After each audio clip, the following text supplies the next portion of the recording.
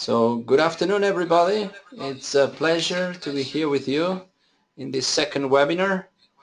We started this new teaching product at the European School of Urology, and we're really happy with the attendance of the first one, and really happy right now with the number of people that we see that is going to attend this one.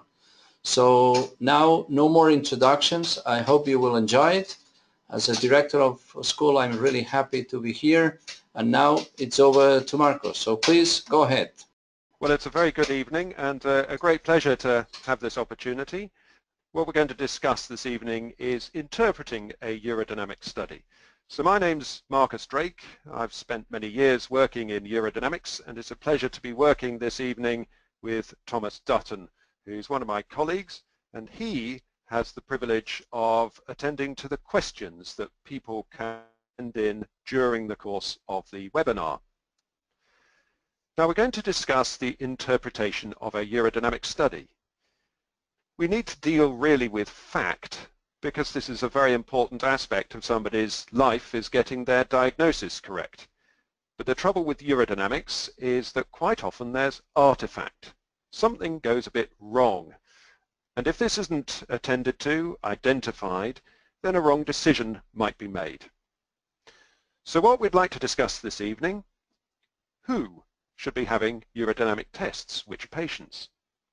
What are the features on a trace that confirm it has been done well? And then how could the diagnosis be got wrong as a result of artifacts? Now I work in a well-established centre in the University of Bristol.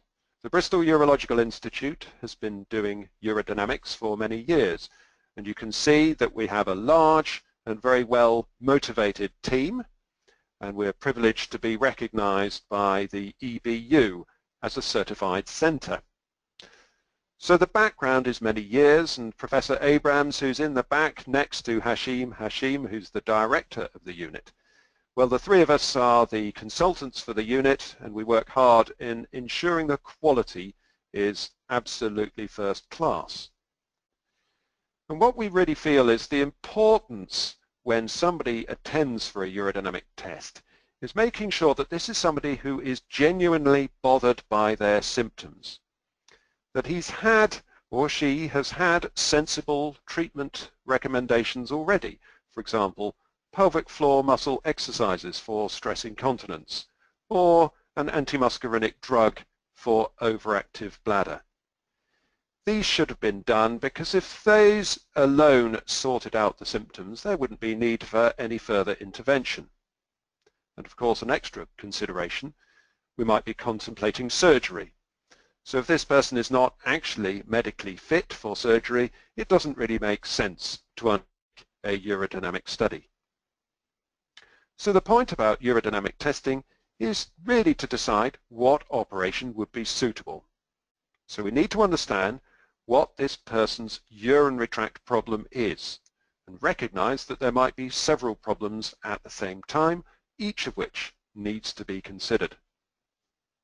We need to think what treatments might be suitable for such a presentation.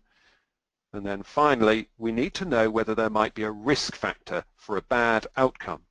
For example, if we identify that somebody has difficulty passing urine, voiding dysfunction, well, of course, stress incontinence surgery might make that worse. And that could mean that somebody ends up unable to pass urine as a result of stress incontinence surgery, and therefore potentially extremely unhappy. Now, within our EAU guidelines, there are some specific suggestions as to the role of urodynamics during the diagnostic pathway. So for women, well, urodynamics really comes in inevitably if there are symptoms of an overactive bladder, if the person has had pelvic surgery in the past, or if the doctor suspects there might be some form of voiding difficulty. It's essential that urodynamics is done in all these individuals, but arguably urodynamics should be used for the majority of women presenting for surgical consideration. The male LUTS guidelines, these focus on a group of people where it's really not clear whether voiding symptoms relate to bladder outlet obstruction or detrusor underactivity, a weak bladder contraction. So we might think about urodynamic testing if there is a substantial post-void residual, or in the very old men, or alternatively the very young men, because there seems to be a higher prevalence of detrusor underactivity in each of those groups. Finally, of course, some people simply can't manage to pass more than 150 mils, and that makes it quite hard to interpret that person's voiding function. Before somebody comes for a urodynamic test, there are some very sensible measures that we should put in place to get the basis of this person's presentation. A free flow test, a bladder diary, ideally a symptom score, and a dipstick urinalysis to exclude red flag diagnoses such as malignancy or urinary tract infection. It's always good practice ahead of attending for a diagnostic test to be given an information sheet just so that people can have some knowledge of what to expect. Of course, on the day of a urodynamic test, I think we're pretty conscious that quite a lot of patients are rather nervous. And in fact, sometimes they're almost frightened. And that's mainly because they don't really know what to expect and they're imagining something worse than the reality. Now, because of that, when we see a patient, we tend just to give them about 10 minutes, having a conversation, just going over the specific aspects and just really reassuring the person that in fact this is not going to be as bad as they imagine. So the doctor, there we have the seat for the doctor on the right, and a few information leaflets are available and a consent form. Then the patient will sit on the left and for about 10 minutes just go over all the aspects to make sure that the patient is happy and that there's complete clarity about the presentation. So with this 10-minute chat, we can ensure that it's a nice calm atmosphere. We can convey that we are actually caring and considerate. We can check the history and of course what treatments have been done in the past. The key symptoms, what bothers the patient most? And a symptom score is the best way of establishing that. And then of course go through the bladder diary.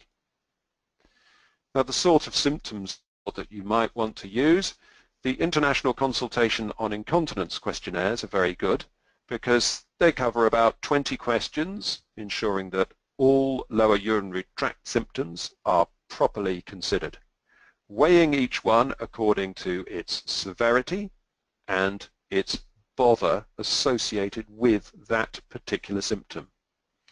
So here we've got 3 of the 20 questions for a man, and it's very obvious that the most bothersome aspect of this person's life is the sudden need to rush to the toilet.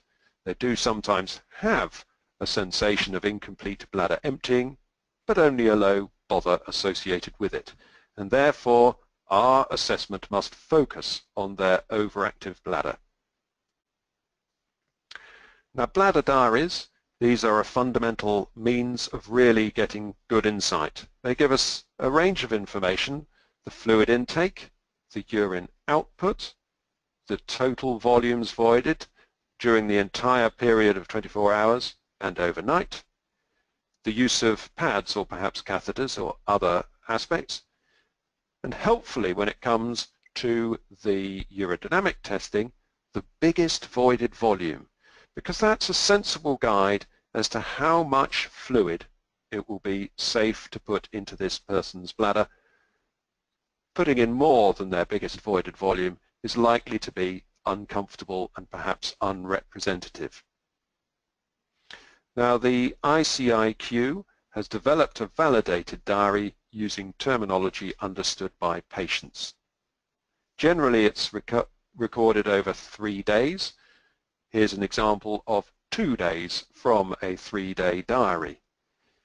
And what we can see here, well, the first thing to note, as mentioned, the biggest voided volume, 300 mils. So note that before the urodynamic test. Additional information, well, on the urgency score, basically they've got excellent control and no great urgency. and that means that they don't have an overactive bladder. We see that they need to self-catheterize, and they do so on this particular day 3 times. Finally, the sort of fluid that they drink, well, it's very much dominated by coffee. Now that doesn't matter for somebody with no overactive bladder symptoms, but it would do, and would be a sensible starting point for treatment, would be to reduce coffee intake if this was an OAB patient. Now when it comes to running a urodynamic test, the most important informative body that's really decided how best these tests can be run is the International Continence Society. And their Good Urodynamic Practices document, published in 2002 under the lead authorship of Werner Schaefer, really sets out modern-day urodynamic testing. And this has recently been reviewed. So as a starting point, people usually attend with a relatively full bladder so that they can do a free flow rate test. It's a chance for us to look at a urinalysis and exclude hematuria or current infection, because that would put us off undertaking a urodynamic test if there's active infection present. We need to check the voided volume, the post-void residual, and the maximum flow rate. And of course the pattern of flow is essential. Now the maximum flow rate is an interesting property, because what you will find with a conventional urodynamic machine is it will tell you what the maximum flow rate is. But in this example, it's telling us that the maximum flow rate is 29 mils per second. But that clearly comes at the top of this enormous spike.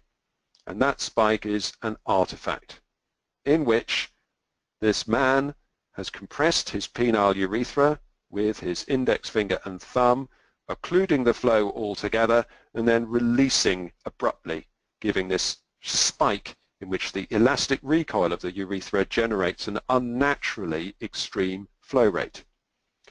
So it's quite important to be very cautious about over-interpreting what the machine tells us by way of maximum flow rate. We need to eyeball the trace, check it ourselves, and confirm we believe that it's a genuine flow rate, not artifactually influenced.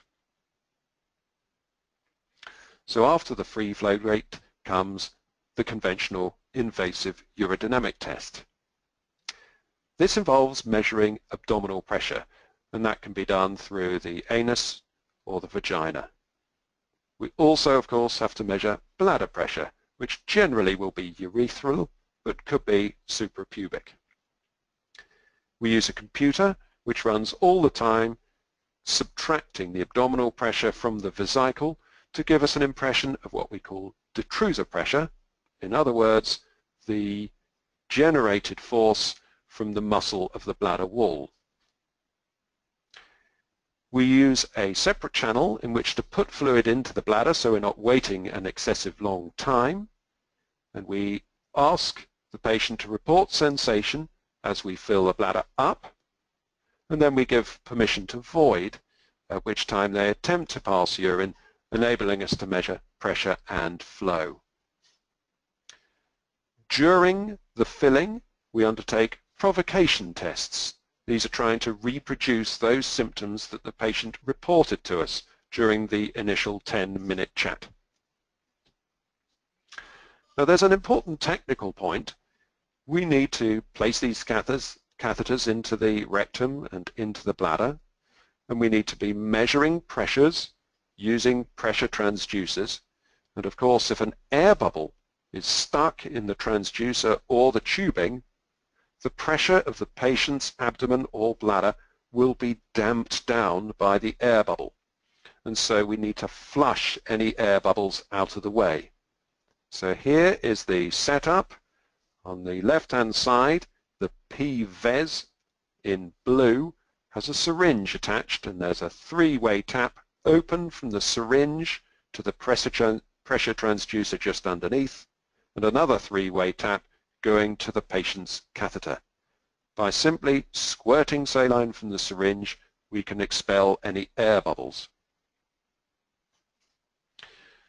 Now, an important technical point which is got wrong by a very large number of centres is the zeroing.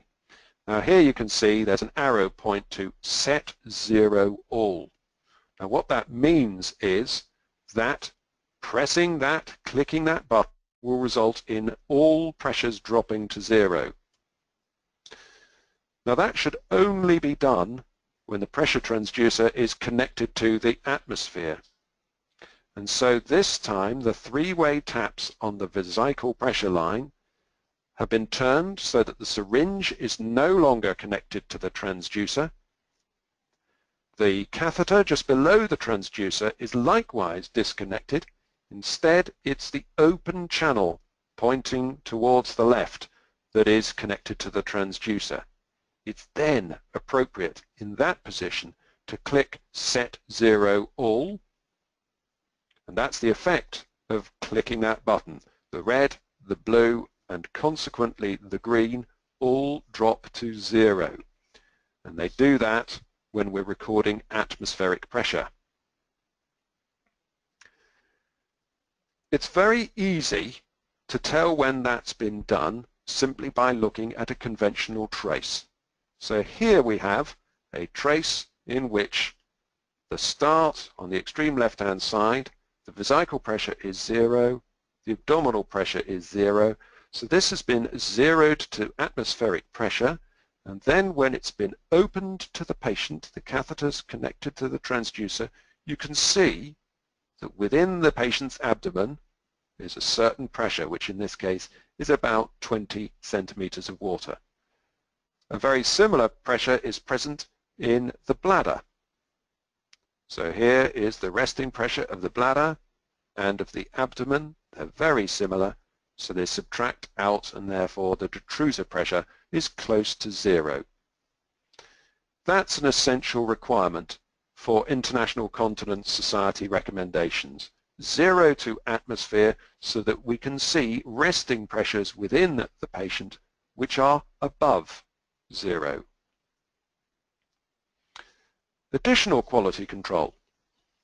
We always get the patient to do coughs regularly during the study, and we're looking to see that the height of the spike caused by the cough is very similar in the blue and the red line. So in this particular cough test indicated, they're quite similar. Perhaps the red line is not quite as high, which means that there is a little bit of upward spike on the detrusor line, but not enough to be unduly concerned. We're reasonably happy with the result of this cough test. But look at this. This is the point at which the patient passes urine, and we need to know what is the pressure during voiding. So we get them to do a cough straight after the void to make sure that pressure recording is accurate during voiding. And in this case, we can see that the cough test is clearly not subtracting well. The blue line has almost failed to pick up the cough, and as a result, we've got great doubt about the truth of pressure recording during voiding. And that would be an artifact which could cause us great difficulty if we didn't spot that that has happened. Then, of course, we need to try to provoke symptoms. So here we've marked the series of coughs that is needed generally to reproduce stress incontinence. It's quite rare for a single cough to cause incontinence, but it can do. Here we've asked this lady to cough a few times, and what do we see? A little bit of leakage. So this lady has got stress urinary incontinence, and it's caused by urodynamic stress incontinence. Now, another situation that can occur during the filling phase is detrusor overactivity. And this is a change in detrusor pressure which may be spontaneous or provoked. So here we've got part of a filling phase. This time the detrusor pressure is plotted in purple, the bladder pressure is still in blue, and abdominal pressure in red. And at this particular point, you can see that there is a small increase in detrusor pressure. This is true detrusor overactivity. even though it's relatively small in amplitude, it is still clinically significant. It's quite important when you see that on a detrusor line to just look at the bladder and rectal line at the same time, just to check that there is a change in bladder pressure going upwards, that it's not actually any drop in rectal pressure, because that can look quite similar, but is of course nothing to do with detrusor overactivity. So this truly is detrusor overactivity in this case, because you can see the only feature associated with the change in detrusor pressure is a rise in vesical pressure. Now, of course, detrusor overactivity can be associated with incontinence. So here we've got another example where a person has had very substantial overactive detrusor contraction, very powerful, 100 centimeters of water, and that has been associated with a flow of urine. So this is detrusor overactivity incontinence. It looks extremely similar to this, but this follows the particular instruction clearly labeled here, permission to void. So in fact, this is where the person was passing urine. Now this is an important point. We need to make sure that all urodynamic traces are nicely labeled so that somebody looking at this trace on a future date can clearly pick up what has gone on during a test. Because without the labeling, you cannot really tell, in some cases, the difference between an actual intentional void and detrusor overactivity incontinence. Let's think about the voiding phase then. This is a man who, on the left-hand side, filling phase shows some detrusor overactivity, and then at this stage he said that he could really do with emptying his bladder, so we've given him permission to void. And here we're recording the bladder pressure, rectal pressure, detrusor pressure, and flow. Now with men, we're often trying to decide whether there's bladder outlet obstruction, and we can use a nice simple equation, P det Q max minus 2Q max. This is called the bladder outlet obstruction index, and if there's any value above 40, that would be an obstructed patient. So let's think about the parameters for this man. Here's the Q max, 7. Now I'm very specific. It's this curve because we should always ignore spikes. It's incredibly rare for a spike to be natural, as we saw in that free flow rate test earlier. So this is the corrected Qmax. Of course, the machine doesn't have the intelligence to correct, so it's picked up the spike as the maximum flow rate, and so it's going to get the calculation wrong, which won't make a huge difference in this case, but sometimes it will. So at the same time as the maximum flow rate, we're interested in this, the detrusor pressure at maximum flow. Now what we can see with very good eyesight, you can see that the detrusor pressure at maximum flow was 87. The actual corrected maximum flow was 7, and therefore the bladder outlet obstruction index was 73, 87 minus 2 times 7. So this man's clearly got bladder outlet obstruction. But let's really emphasize, if your machine is left unchecked and you simply accept what it says, then quite often you'll find that you get an erroneous bladder outlet obstruction index, which in some cases may make a substantial difference to your decision making. Now here is another example, but this time it's a woman. She's been given permission to void there on the left-hand side, and as you can see, the flow is very interrupted. It takes an extremely long time, about 5 minutes for her to empty her bladder, with rather high bladder pressures associated for a woman. So we'd be very suspicious that this represents bladder outlet obstruction, but we must check. We always should ask this woman, is that typical for you? Do you always take quite so long to pass urine? And of course, compare with the free flow rate test that she did at the start of the study, just to be confident that it's not the process of a catheter in her urethra that actually led to this artifactual change in flow rate. So if we're reviewing a trace of a test done by somebody else, we've got to look for some key features. Is it a good quality test? Can we see the patient's urinary function? The provocation tests? Are there any artifacts? What do we have to get from the report? So here's an example. So this is a urodynamic trace of a woman with stress incontinence symptoms. First of all, what are the features of a good quality test?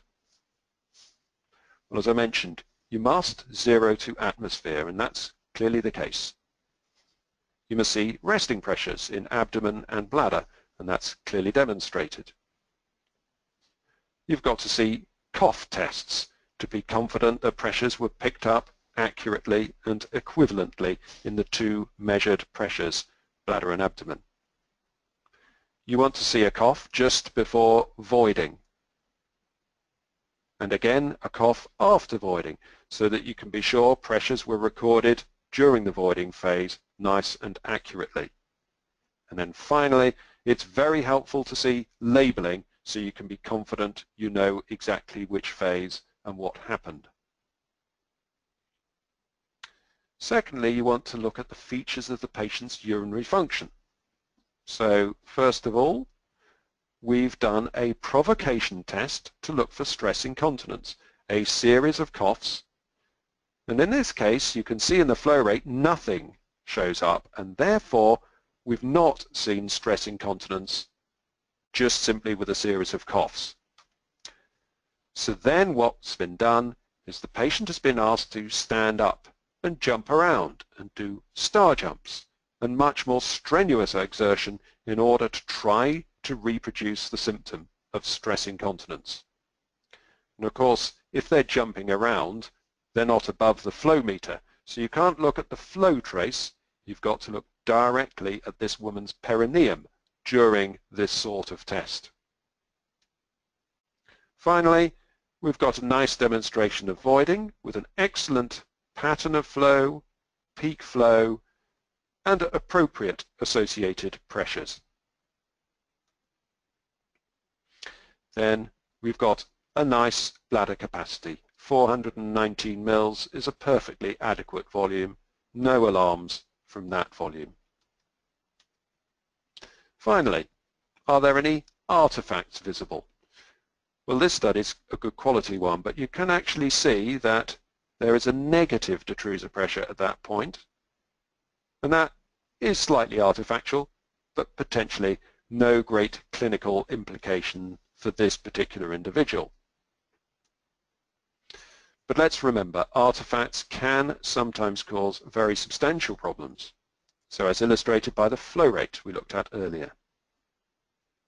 And then we also looked at this absent pressure generated by the detrusor during voiding, which we ascertained was down to the fact that the bladder pressure was not recording accurately. It probably got blocked as the catheter shifted during the void, and so you saw a very weak response in the bladder catheter to a cough.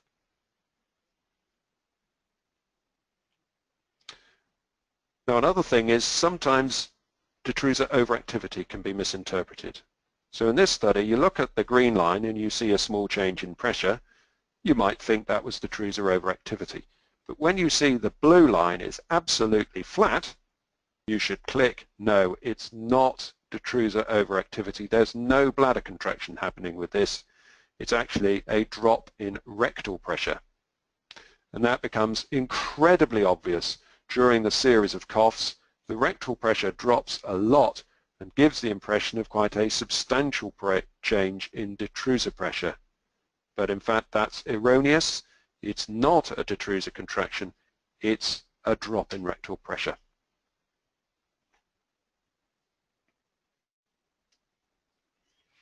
Now, of course, some things you absolutely have to rely on what is written in the report.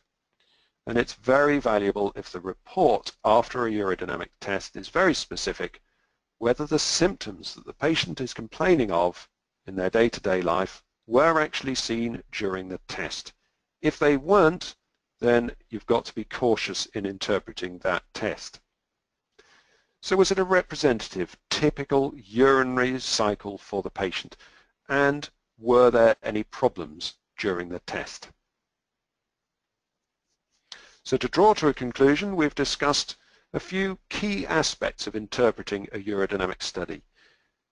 We've discussed who should have urodynamic tests, what are the features of a trace that confirm a study's been done well, so zeroing to atmosphere, seeing resting pressures present, a nicely labeled trace with regular coughs and provocation tests. And we've also considered what artifacts might lead to a wrong conclusion on diagnosis. So that draws this particular webinar to a conclusion, bar a few questions which I hope people will have been able to send in. But of course, if you missed the previous webinars, they are available for you. They've been recorded and been put on the European School of Urology website. And we're looking forward to another webinar next month, which will be led by Professor Alexander Govorov. So please follow us on @UroWebESU, our Twitter account, where you can see all future developments of ESU initiatives. And now, Tom, I hope we have some questions which have been sent in to us. Okay, thank you very much. We've got several questions to get through, if that's okay.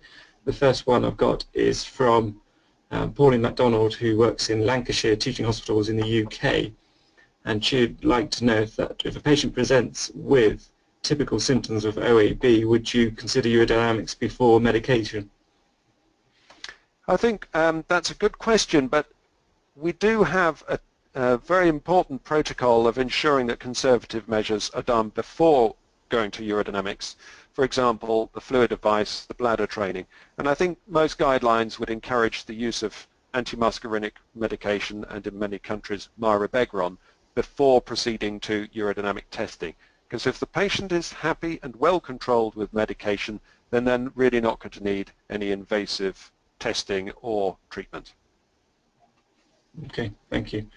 A second question from Dr. Tanadir in Turkey is to do with urodynamics and neurogenic bladders, especially those with DSD, and he'd like to know what the volume and or detruser pressure is, which is the critical threshold for us to finalise a urodynamic evaluation, and I get from that what the limit is for risks to the upper tract. Yeah, I think that's actually a very difficult question because there's no real confident professional consensus on that. So the diagnosis of detrusor sphincter dyssynergia is basically that there is an uninhibited sphincter contraction during an overactive detrusor contraction with flow. So you see a typical hydromechanical pattern of pressure change and interruptions of flow, and the absolute pressures can actually get very high, but the specifics of which pressures and what pattern of DSD results in renal damage, we don't really have reliable information. So I'm afraid I can't answer that question because there isn't any professional consensus. Okay, thank you. And on a slightly different line, Dr. Gomez, I'm afraid I don't know where Dr. Gomez works at the moment, but thank you, Dr. Gomez, for your question, has asked, could you make some comments on the leak point pressures and how we may interpret them? Yeah, so leak point pressures, there are two fundamental types. So there's abdominal leak point pressure, in which somebody generates a valsalva to a certain level. If they don't leak, then they'll generate a more forceful valsalva contraction and keep on going until stress incontinence results. Now, the difficulty with that is controlling the pressure generation by the patient. It's a very tricky job for them to do in the first place, and getting a very specific pressure is quite difficult. Furthermore, the exact moment of leakage can be quite hard to detect. So to tell the pressure at which leakage occurred is potentially rather unreliable. So we tend to say that if you see leaking at a relatively low pressure, they've got intrinsic sphincter deficiency. 40 centimeters of water is usually used as the sort of cutoff, but we don't have conviction about the reliability or the evidence basis for picking that number. Okay, thank you very much. Now, if we go back to DSD, there's also a question from Dr. Al-Muslamani about whether there's a specific pattern we should be looking for on urodynamic traces. Well, I think that's the easiest way to diagnose detrusor sphincter dysynergia. You will see an interrupted flow pattern. So it looks like a peak, interruption, and so it goes on. And what you will see in the pressure trace, the detrusor pressure and the bladder pressure will actually drop during the flow. So you see a converging and diverging pattern in which the detrusor pressure heads towards the flow curve and then they separate again during interruption. And that's an absolutely characteristic pattern of DSD and dysfunctional voiding, contrasting with the pattern during straining when both flow and bladder pressure will go up together and in parallel. So that's the pattern of flow of DSD. Okay, thank you. If we move over to bladder overactivity now, Dr. Swinnen has asked what exactly is the interpretation of stress-induced bladder overactivity and how that may look on the urodynamic trace. So the terminology, overactive bladder relates to the symptom of urgency, which may or may be associated with incontinence. It's usually with increased daytime frequency and nocturia. So overactive bladder is what the patient tells you by way of symptoms. Detrusor overactivity is a change in bladder pressure during filling, which may be associated with symptoms, may be associated with incontinence. Now, coughing is an excellent provocation test for provoking stress incontinence, but it can also provoke detrusor overactivity. So, if you see a cough, which is rapidly followed by a phasic rise in detrusor pressure, then that is cough-provoked detrusor overactivity, which may be associated with incontinence. But the point about that is, it is detrusor overactivity. That is the diagnosis. Regardless of the stress provocation, the diagnosis is detrusor overactivity. Okay, and Dr. Arenas de Silva has asked an interesting question concerning detrusor overactivity, or OAB. Should we stop anticholinergics before testing with urodynamics for these patients? Yeah, so it's a very important question, that, because it's one that does cause a little bit of concern for some people. We tend to stop the antimuscarinic before the test simply because we want to maximize the chance of reaching a diagnosis for that individual patient. And we've sometimes found that if the patient is still on their antimuscarinic, it could be rather difficult to demonstrate the mechanism underlying symptoms. However, it's very individual. So for some patients, it might be that you suspect that this is a person with mixed urinary incontinence, that you want to demonstrate the presence of some stress incontinence, but if their bladder is so overactive that you'll find the detrusor pressure all over the place during the test, you might want to stabilize the detrusor to allow visualization of the stress incontinence. So I'd say that for the majority of patients, if you're simply trying to work out what's going on with the overactive bladder, you would stop the antimuscarinic to allow any detrusor overactivity to be seen. But if it's a mixed picture, you might be better staying on the antimuscarinic so that you can establish the full range of problems for that individual. Okay, thank you.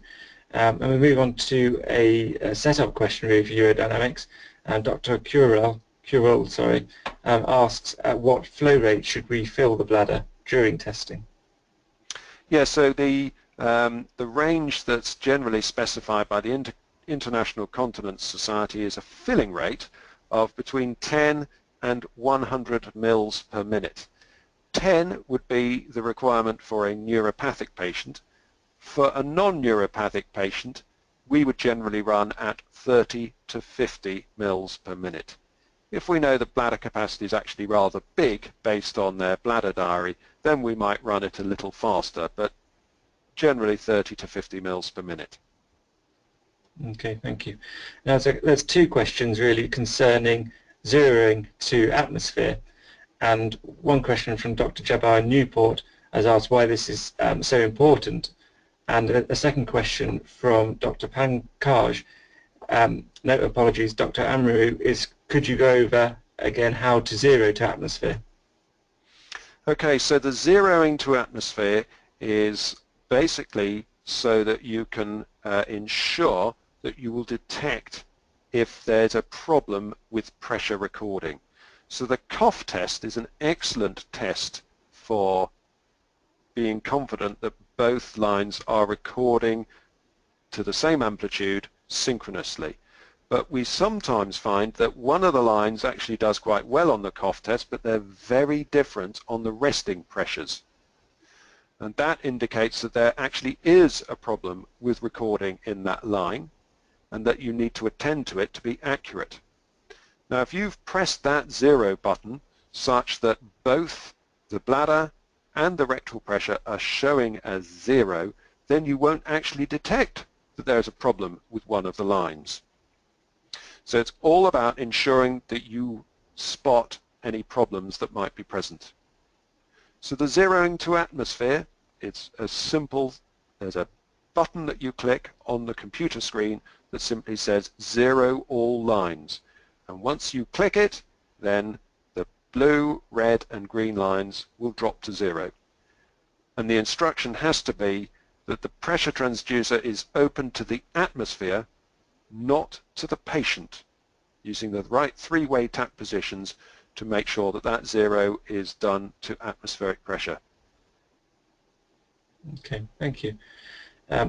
We've got one further question about detrusor leak point pressure, and a question from Dr. Pankaj asks how this is actually measured in practice. The detrusor leak point pressure is actually a rather different leak point pressure. That's where the bladder is poorly compliant and the filling is associated with a steady rise in detrusor pressure up until the point where the pressure equals the resistance of the sphincter. That's quite easy to measure because as soon as you see a leak, that's the pressure at which the DLPP is set. Valsalva leak point pressure, well, that's the one where you strain and try and make the patient leak. And that, setting the exact value for that is actually really difficult because the precise moment of leakage, that's where you need to detect the pressure. But the rate of change in pressure is so great that it can be very difficult to know exactly the moment of leakage. Okay, thank you very much. I'm afraid I think that's all the questions we've got time for at the moment. Markus, would you like to say a couple of comments to finish? And I'm afraid we've run out of time. Well, I'm extremely grateful for people giving up their evening and participating in this webinar, for the questions that have been sent in, and very grateful to the European School of Urology for the opportunity to share the experience we've had in Bristol. So I encourage everybody to come along to the next ESU webinar to be presented by Alex Govorov in June.